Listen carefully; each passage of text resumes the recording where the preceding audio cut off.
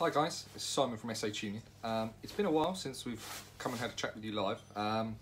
Reason being, I was involved in a car accident. Someone came around the wrong side of the road and pushed me off and decided to give me this lovely thing. So I'm now stuck in a chair with a lovely broken leg, so that's always good. But what I thought we'd do is I thought we'd take the opportunity just to sort of explain the differences and show you some differences between OBD remapping and bench tuning. Now you might have heard both those terms. OBD is onboard diagnostics port, and that's basically we have tools like this, for example, which is DimSport Genius, and what happens is it has a plug on the end, which is an OBD plug. So this goes into your onboard diagnostics port on the car.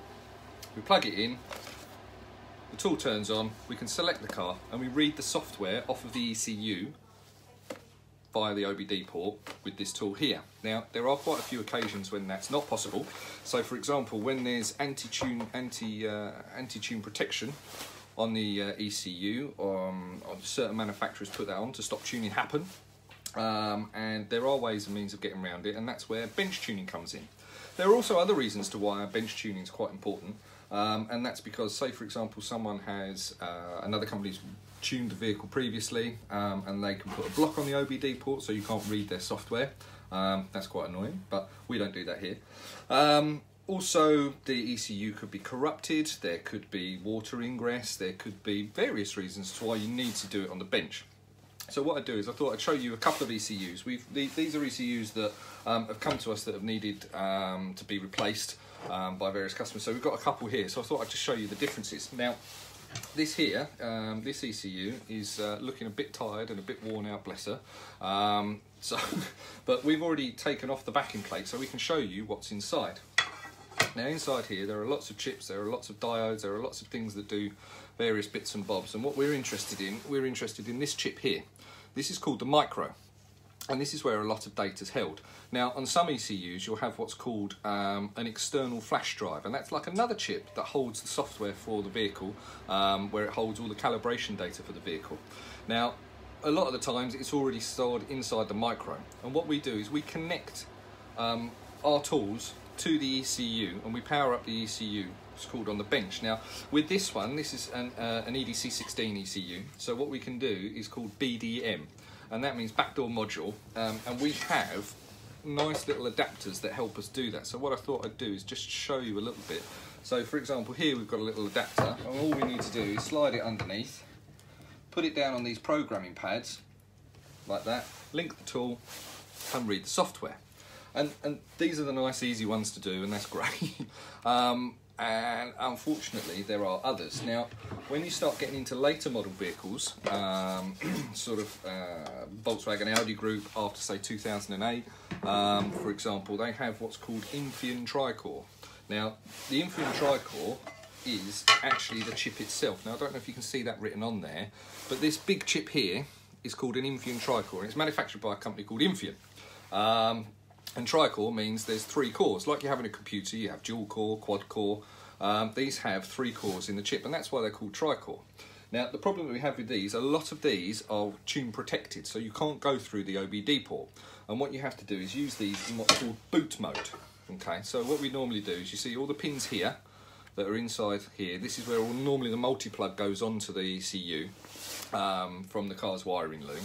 And what we do is we have a tool like this, which is called CMD, for example, and we literally connect the ECU with these wires in certain places, which makes it think that it's in the car, but we don't need to go through the OBD port.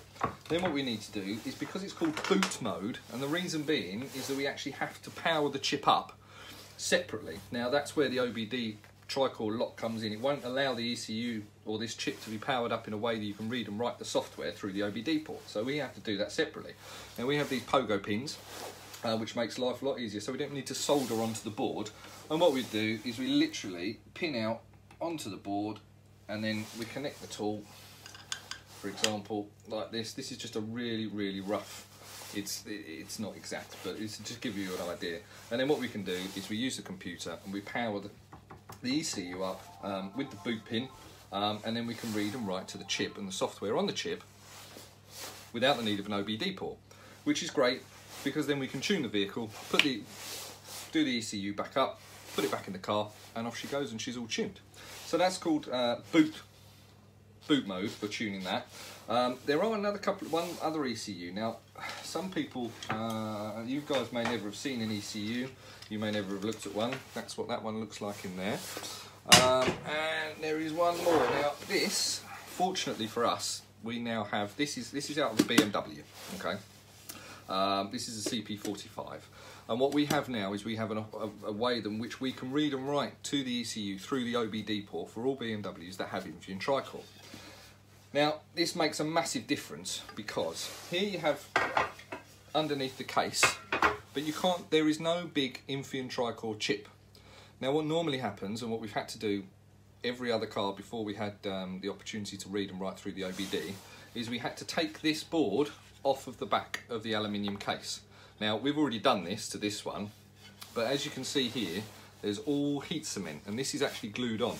Now, on the back of the board, that's where the Infineon Tri-Core chip is, and we had to actually solder and pin out on this chip to get a read and write out of it. Now, it's not a problem for us. We've done plenty and we've done lots, and it's no aggravation, but there's always an inherent risk. Now, we've eliminated all this risk with all BMWs now to be able to do it through the OBD port.